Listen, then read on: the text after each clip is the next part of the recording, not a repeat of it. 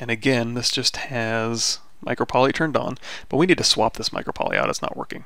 So again, we can go through here and let's just look at this. We're going to hold down Alt, click that vortex, Alt tap it, and that's going to throw it out here. And you can see how this is set up. We'll turn our floor on again. It's perfectly set up in that grid, so we know this is going to sew up on the right, left, and top and bottom.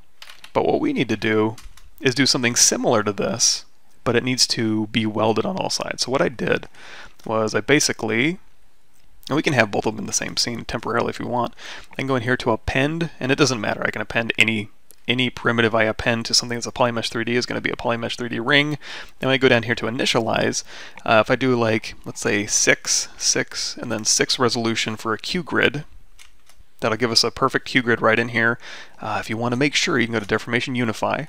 And again, if it's off or something, this wouldn't be, but just in case, you can hit Unify. It'll take that bounding box and snap it to that grid there. If we go out of solo mode, you're going to see, okay, perfect. However, this thing here needs to be rotated like this. And I go into solo mode here, and this hole needs to be punched out. So you can go through here, you can Alt paint over these with the ZBrush, BZM. You can hover over face, you can say delete a single poly and delete all those out. Alternatively, you can go through here with like your select lasso brush, and you can just grab all those polygons, invert that, hold down Control Shift Alt to get rid of those, and then geometry, modify topology, delete hidden, use your custom menu.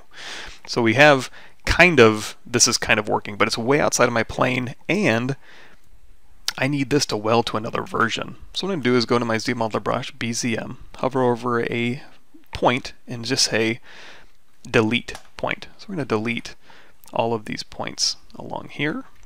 It's still too big. Well, you know you can go down here and say Deformation Unify, and it'll fit it perfectly in there. Now, this vortex in here is just there to kind of show you what was going on. I'm just going to go ahead and delete that out of our scene. So now we have this geometry. At this point, you could go ahead and say, go into your ZModeler brush, say maybe QMesh, Polygroup All, and just go ahead and give it thickness. Now we can do two versions actually. If you want to have it weld though, you're going to need to go through here and say delete a single poly, and all the way through here, you're going to need to delete all those so that as these things, let's go ahead and reset this. If you drag these over exactly one and you have another face next to this when you apply the MicroPoly, those will line up perfectly. And same thing on the top here. You want these things to line up and weld together. So something to keep in mind.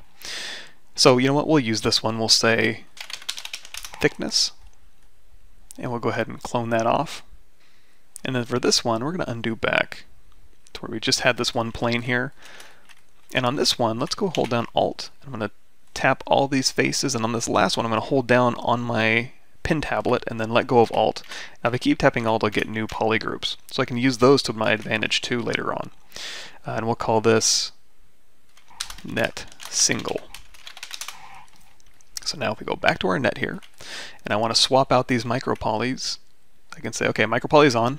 If I go in here, they don't exist in here. What I need to do is hold down Control, and now I can grab them. So I can grab net single, or I can hold down Control and net thickness. Now if you love this result, like you're going to use these all the time, go up here to say net thickness, and go to Tool, Save As, and save it in C, Program Files, Pixelogic, ZBrush 2021, MicroPoly, or whatever version of ZBrush. If this is in the future and you're in 2022, then probably the same directory, but ZBrush 2022, MicroPoly, and then save it in here. So we have net thickness Z tool, go ahead and save that, and now when you go in here and you turn on dynamic and you have MicroPoly turned on, boom, you got net thickness right here. You can go ahead and select it, and that's actually a pretty cool result. Look at that. Pretty neat. So anyway, I was going to turn MicroPoly off there and dynamic off. But back here, so we use net thickness, and it actually has, it's being driven by MicroPoly, and it has front and back thickness, was kind of cool. But now on the top here, we'd have to go through and close all those holes. Not exactly what I'm looking for. However, if we grab net single, this is just single-sided, but remember, we can always add dynamic thickness later. So now if we want to treat this as cloth, if we want to go through here and hold down Control Alt, again, if we turn off dynamic, we're just treating these big polygon shapes as cloth. So if we mask this up here, turn dynamic on and go to like brush cloth hook, it'll look like we're pulling this net around. Let's turn off X symmetry. It'll look like we're pulling this net around, and we kind of are, but really all we're pulling around is these faces which are driving this. If you want, you can go through here and you can say apply. Now this is real geometry, so when you go through here, you can actually pull around this real geometry. Of course, there's no thickness there yet, but remember, we played around with this already. You can go in here to dynamic. This is kind of cool too. It went through and it turned every face into that MicroPoly. Let's go and turn that off. We're going to use this to add some dynamic thickness. And the cool thing about this is that dynamic thickness already closes those holes for us. So now we have dynamic thickness.